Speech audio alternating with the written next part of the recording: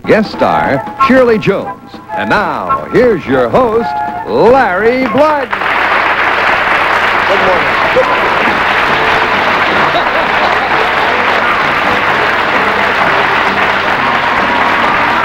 Good morning. Thank you. Thank you. Welcome to Personality. Good morning. Good morning, Jack. Good morning, but can't handle those heavy jackets, right? No, this is a little hand-me-down. A friend of mine gave me this jacket. I doubt if he was your friend. It's good looking. Oh, he was a terrific friend. Looks very cheap. Give it to me with a pocket full of change. Leave that change alone.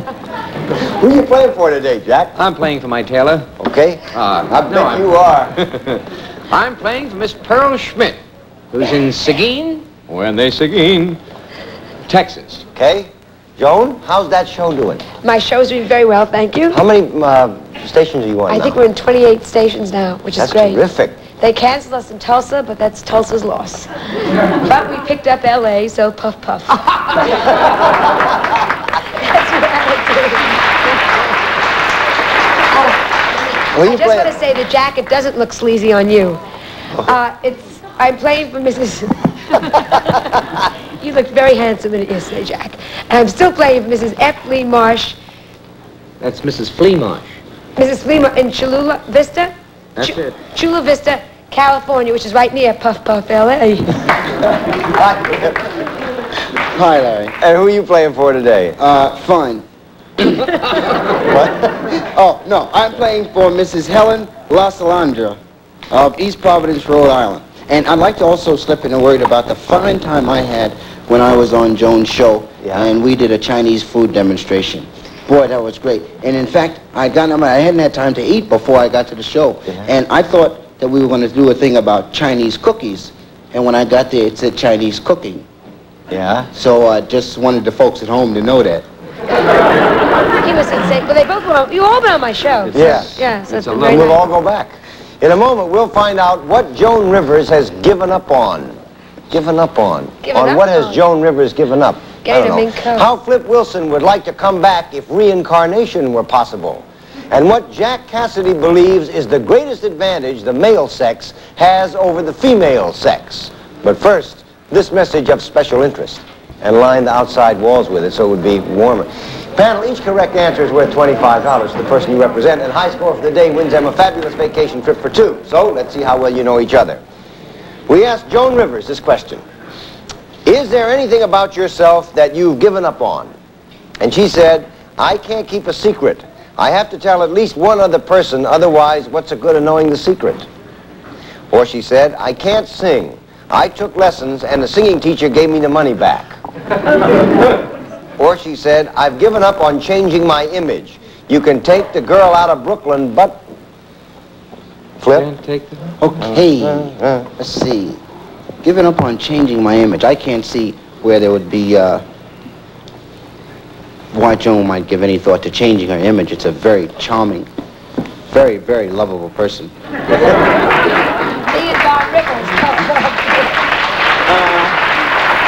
And I can't sing. I don't think singing would have represented a problem because she has such a great sense of humor. So I'll have to go along with I can't keep a secret. I don't think Joan would keep a secret. All right, Jack, you think she can keep a secret? She can. She can. She's kept one of the biggest ones here in town. Has she really? Quiet, darling.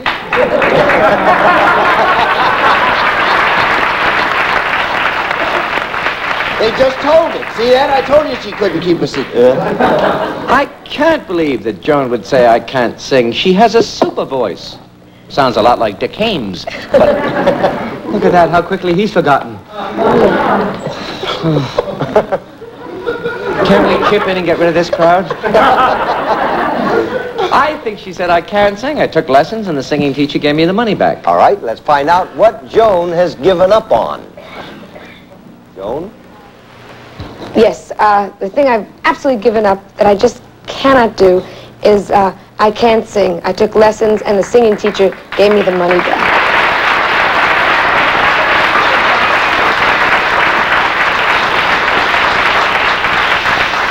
Show me an honest singing teacher and I'll show you a good dance director. Did you really? And they gave you the money back? No. And actually, I'm coming along very nicely. I'm on Tour Laura Laura now, which is the... Is that the name of your teacher? cost me $1,000 to sing Turaluralura, but you never know when someone might request it. No. It doesn't matter. I travel in funny circles. Maybe I cheated a little. See, I went back to, a few weeks ago, I heard Joan say on the show that she couldn't keep a secret.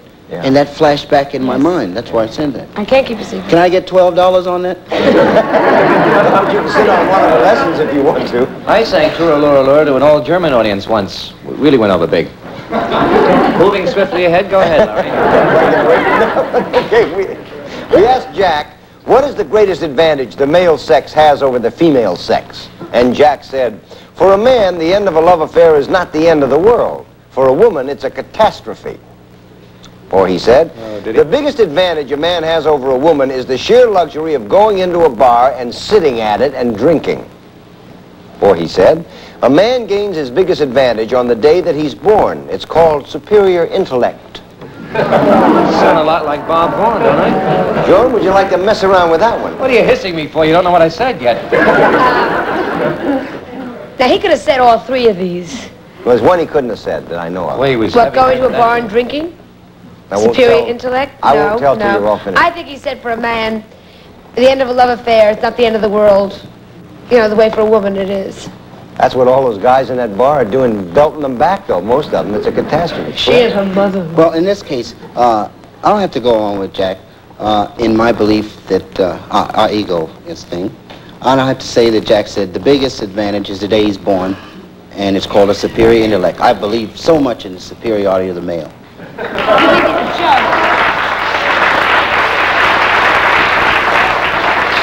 Absolutely right, Cliff. I mean, you're absolutely right about that. Let's see what Jack says is the greatest advantage the male sex has over the female sex. Hit it, Jack, you poor devil. Well, I think I hope so.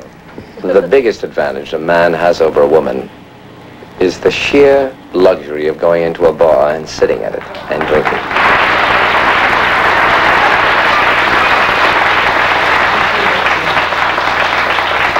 A woman can go, nobody stops a woman from going to a bar. Wasn't a lot of bars they came. Yeah, but you really can't do it without go getting in. an offer. So? That's the luxury of being a woman, Jack. Certainly have puffed your way right through this show, haven't you, Puffing sweetheart? my way through this show. What, Cliff? What, Your Majesty? I don't have any comment. Okay, we asked Cliff, if reincarnation were possible, how would you want to come back? And he said, in my next life, for a change, I'd like to be a fantastic-looking broad. He is. He is. Or he said, I would want to return as a horse, because a horse is strong and gentle. Or he said, I'd like to come back as a dictator, the man in charge. Jack? What? What is it? It's my turn, gang. You'll be up in a minute. A horse is strong and gentle? Yeah. They're dummies. They're dummies and strong, and they kick people. And they're tough to saddle, too. Would you like to be saddled? The devil with it.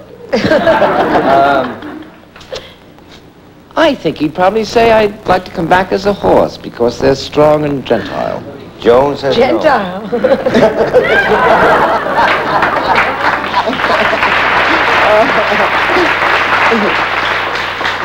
Have you ever ridden a Jewish horse? They go next.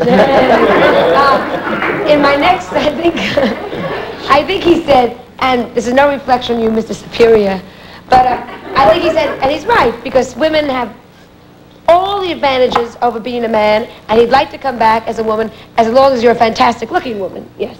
Let's find out how Flip would like to come back. No, huh? Oh, you know he said dictator. I would want to return as a horse because a horse is strong and gentle.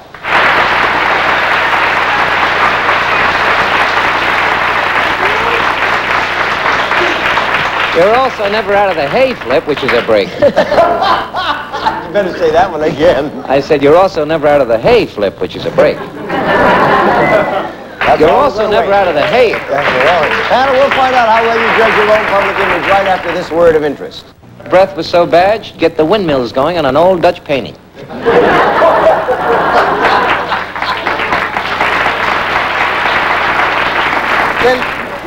What? There's another one that I like that says, you don't have to try to remember what you said if you're telling the truth. That's true. Yeah. What did he say? Okay, man, let's see how well you know your own public image. We asked 300 people this question about Joan. If they named cars after famous celebrities, which car would Joan Rivers choose? The Burton, an English import, rich and impressive, or the Mastroianni, an Italian sports car, flashy, fast, and dangerous, or would it be the Lawrence Welk, well-built and square? Flip? No Tin Lizzy on there. Nope. They got a Burton instead. Well, the Tin Lizzy, well, you know, you follow, the Tin Lizzy would be the light. It was always a warm, pleasant feeling to see the little Tin Lizzy on there. They don't have one. The Burton, the English import, rich and impressive. No, that wouldn't be Joan. Yeah, one of them would be nice. An Italian sports car, flashy, fast, and dangerous. Okay. That it? Yes. That's it. Jack, Yes. which one? No mention of the Hupmobile on there with a toolkit. Curses.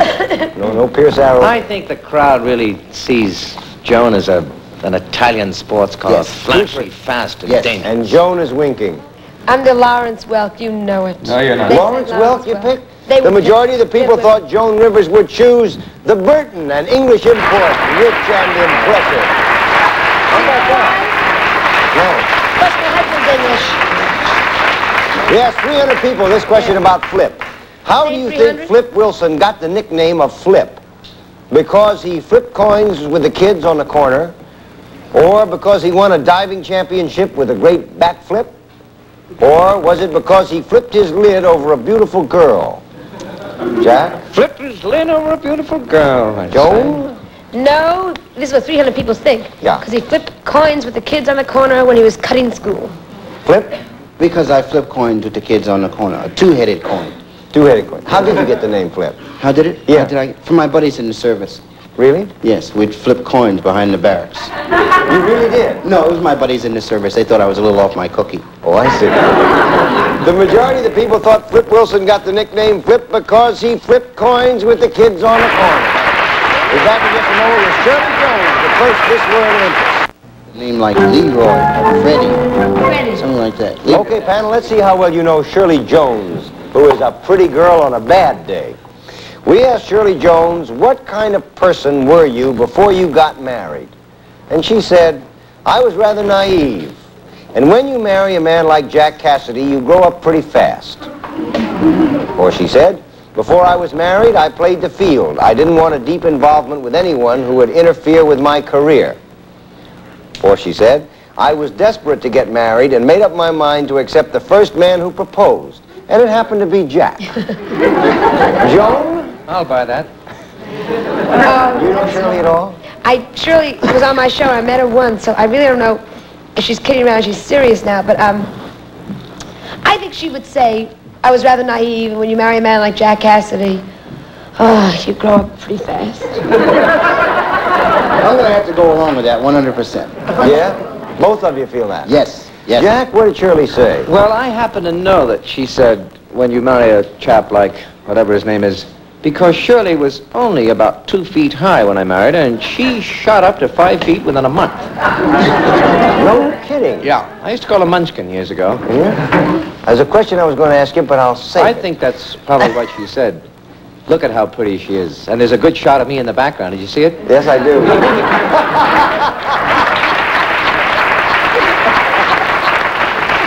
So, let's find out what kind of girl Shirley Jones was before she got married. She was a good football player. Well, I was married at a very, I guess, young age, and I was rather naive, small-town girl. And when you marry a man like Jack Cassidy, you grow up pretty fast.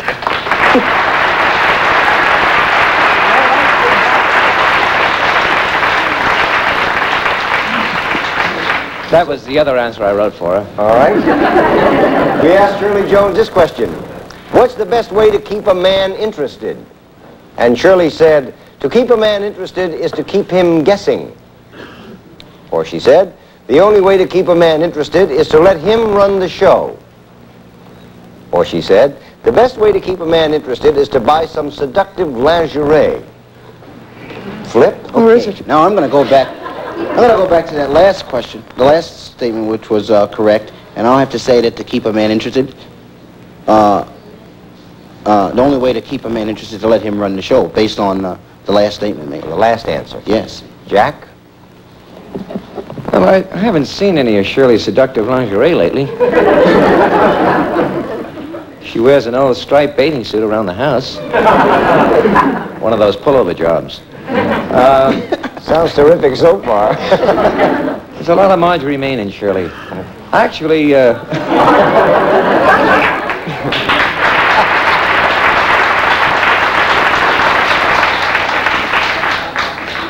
I guess she'd say, and I don't know why, she must have been drinking seductive lingerie. You poor fool. Really? You think that's what she said? I think she wanted to be naughty and nippy that day. Joan, do you think she thinks that? No, I think, again, because Jack is a very vibrant, dominant egomaniac.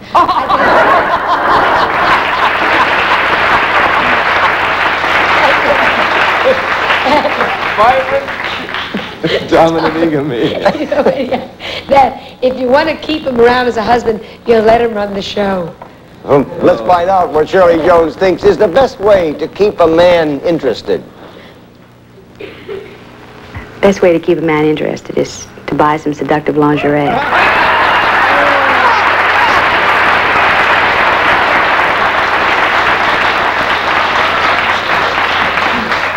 There goes the stock on Polaroid.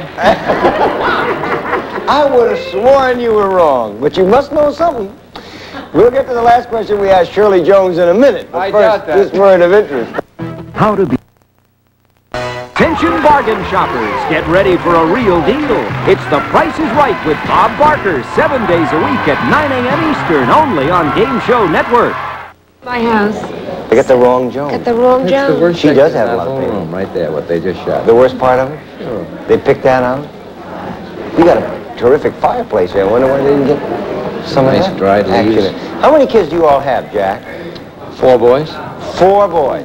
How long are you married? Say, my son got a... What? On? Yeah. My son David just got the lead in an Ironside. No kidding. Oh. That's terrific. First time I ever saw David, he was about that big. You know, he had to be changed. We had to go home from the basketball court.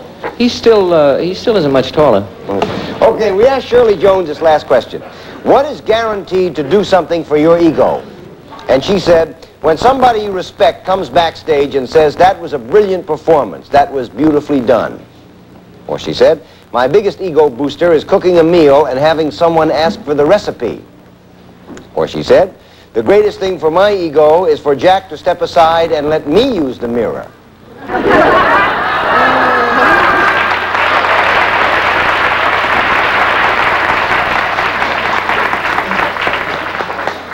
Jack, let's start with you this time. Why did you say that, Shirley? Well, she's right about that mirror. I guess cooking a meal, and I'm always asking for her recipes, and she won't give them to me. Joan? I think Shirley's a very good actress and very serious, I imagine, about her work. You know, when the home life isn't so good, we concentrate on other things. And I say, the compliment, she said, when somebody you respect backstage, because it makes you feel great, because actually that was a great performance. It was beautifully done. It's a shame your makeup was sloppy. Wasn't there a mirror around? Who says that? But has Shirley ever done nightclubs? Yes, Did you ever act together, the two of you? Yes, but she's done clubs alone. Flip, what do you think? Let's see. Boy, that, I'm going to have to go along in this instance with the cooking. I can dig very much when somebody you respect comes backstage and says that was a brilliant performance. That should be very, very gratifying. And I'd like to go for the laugh thing there about Jack not giving up the mirror, you know. But Shirley threw me a curve on that other one before, so I'm not going to let that happen. I'm going to go with the logic and say my biggest booster is cooking a meal and having someone ask for the recipe. Let's find out what is guaranteed to do something for Shirley Jones' ego. Well, I guess for any actress, What? the most marvelous ego-building thing is when after a performance, somebody that you respect comes backstage or comes on the set and says, "That was a brilliant performance, Shirley. That was beautifully done."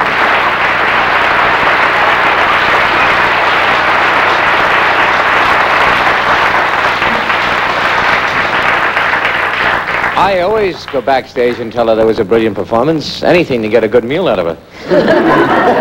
But not the recipe. Not the recipe. I love it when they come back afterwards and say to you something like, "Well, you did it again." Yeah. I had one that came back and said, "Well, what can I say?" In a moment, we'll return with a big winner for today, but first, this message of special interest. So Jack Cassidy with a high score of $100 wins for today.